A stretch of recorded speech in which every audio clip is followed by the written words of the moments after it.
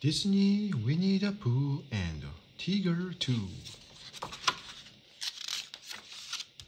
Disney, Winnie the Pooh, and Tiger 2.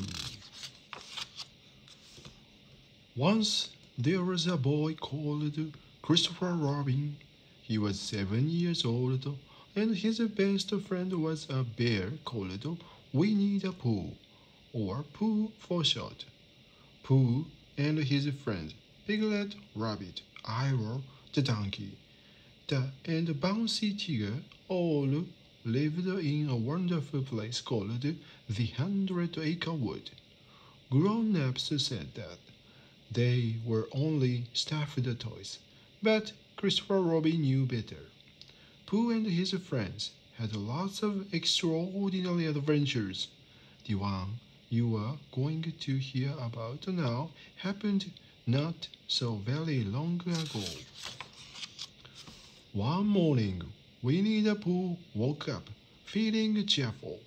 When he looked out of the window and saw what a sunny day it was, he felt even more cheerful, and when Pooh felt cheerful, he liked to make up songs. First he sang a little song about himself. Winnie the Pooh, Winnie the Pooh, to be little cubby, all stuffed with fluff. I'm Winnie the Pooh, Winnie the Pooh, weedy, needy, silly old bear. And then, because his favorite thing in all the world was honey, Pooh sang a little honey song. Isn't it funny how a bear likes honey? Buzz, buzz, buzz. I wonder why he does. Pooh was certain that the only reason bees made honey was so that he could eat it. Pooh did eat a lot of honey. Most days he had honey for breakfast, lunch, and tea, and he always had a little something for 11s, and another little something at bedtime. Now, because Pooh ate so much honey, he was inclined to be a bit fat, so he had to do his stoutness exercises every morning. And when he did his stoutness exercises, he liked to have a good think. But on this particular morning, he was having a hard time remembering what he was supposed to be thinking about. Oh, bother, said the boy. I am a bear of very little brain. Maybe it will help if I start the day all over again. So Pooh put on his nightshirts and the nightcap again. He was just about to get back into bed so that he could get up again when the door flew open and in bounced Tigger. Hello, said Tigger, bouncing straight at Pooh. Goodness me, gasped Pooh. You startled me. It's me, Tigger, Tigger. I know who you are. You've bounced on me before, said Pooh. Who are you? asked Tigger. Why, Pooh, of course, said Pooh. What's Pooh? asked Tigger, bouncing onto Pooh's tummy. You are sitting on one, said Pooh, and I must say it's very uncomfortable. Sorry, said Tigger, bouncing off. Suddenly, Tigger caught sight of something in Pooh's mirror. It was a strange-looking animal with stripes and a big nose. He tried to look fierce, but the other animal just looked fiercer. Pooh, help! Tigger shouted. He was really frightened now. Honey always made Pooh feel better, so he gave Tigger some honey to calm him down. But Tigger took one taste and made a face. Yuck, he said. Tigers don't like this icky, sticky stuff.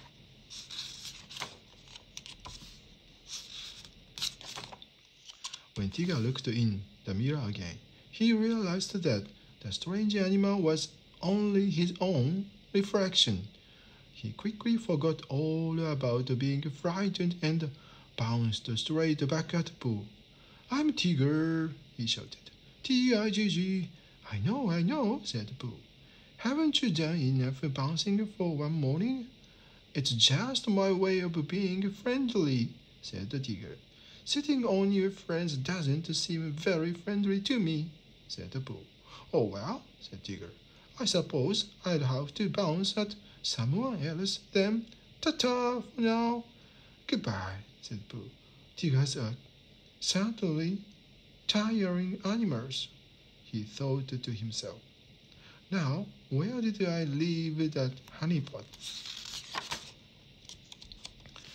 Tigger went to see Piglet next. Hello, he said, bouncing at Piglet. Piglet was very small, and just one bounce was enough to knock him right over. Oh, Tigger, you frightened me, said Piglet. I wish you wouldn't do that. That was only a little bounce, said Tigger. I'm saving my big bounces for Rabbit. Oh, in that case, thank you, said Piglet. But by then, Tigger was on his way to Rabbit's house. Rabbit was working in his garden. Today he was busy with the carrots. Carrots were Rabbit's favorite food, and he always grew plenty, so he'd have enough to last the winter. He was very proud of his garden and of his fine crop. Besides carrots, Rabbit liked beetroot and cabbage, and he was very fond of honey and condensed milk. He also liked his friend Pooh and Piglet, except when Pooh ate too much of his honey and condensed milk. In fact, one of the only things Rabbit didn't like was being bounced at by Tigger. But what Tigger liked best of all was bouncing at Rabbit. Hello, Rabbit, called Tigger. He bounced right into Rabbit's garden, knocking over everything inside. It's me, Tigger, Tigg. Don't bother spelling it, said the Rabbit crossly. And don't bounce all over my garden. Just look at it. Ugh, messy, isn't it? Said the Tigger. Messy? Screeched the Rabbit. Messy, it's ruined, and it's all your fault. Why don't you ever stop bouncing? Because, said Tigger, bouncing is what Tiggers do best. And he sang Rabbit his special song. The wonderful thing about Tiggers is Tiggers are wonderful things. Their tops are made out of rubber. Their bottoms are made of springs. They are bouncy, drowsy, flousy, pouncy. Fun, fun, fun. But the most wonderful thing about the Tiggers is I'm the only one. By the time Tigger bounced away, Rabbit was furious. That bouncing has got to stop, she muttered to himself. But Rabbit wasn't sure how to stop Tigger bouncing. He rummaged through his cupboards and drawers looking for something that might be helpful. But he couldn't find a thing, so he called a meeting and invited Pooh and Piglet. Friends, said the Rabbit, when they were all together, I'm sure you'll agree that Tigger is getting far too bouncy. Pooh and Piglet nodded. It's time we taught him a lesson. Rabbit went on. It's time we unbounced Tigger. Yes, said Piglet. But how? My thoughts exactly, said Rabbit. What do you think, Pooh? Pooh always got sleepy at meetings of this sort, and he was having trouble keeping his eyes open. When he heard his name, he sat up with a start. Extremely, he said. Extremely what? Said the Rabbit. What you are saying? Replied Pooh. Undoubtedly. Pooh, said Piglet. Weren't you listening to Rabbit? Of course I was, said Pooh. I just have a small piece of fluff in my ear. Can you ask your question again, please, Rabbit? Where should I start from, Pooh? From whenever I got the fluff in my ear, said Pooh.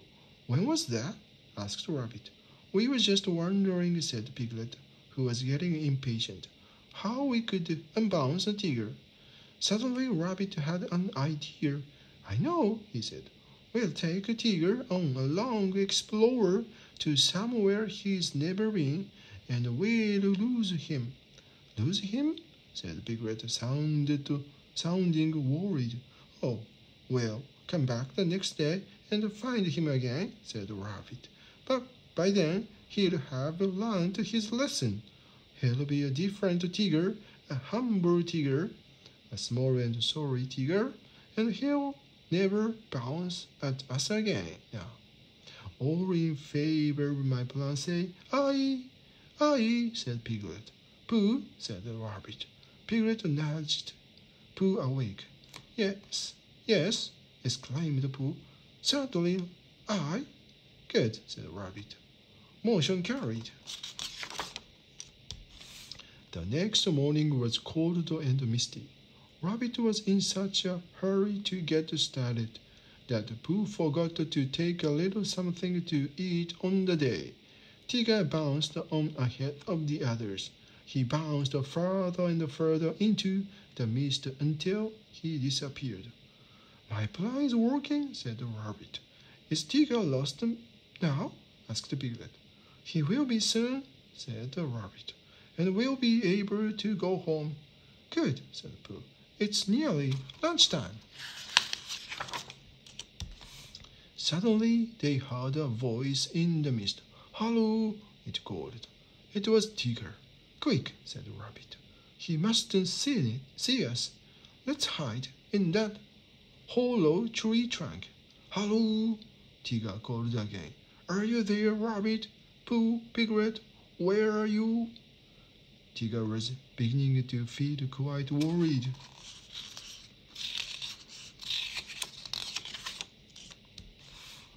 We are here, of course, said Pooh, trying to be helpful. Say, keep quiet, whispered Rabbit. You'll spoil everything. Tigger kept looking all round. That's funny, he said, jumping onto the tree trunk. I was sure they were right behind me. Pooh, Piglet, Rabbit, say something.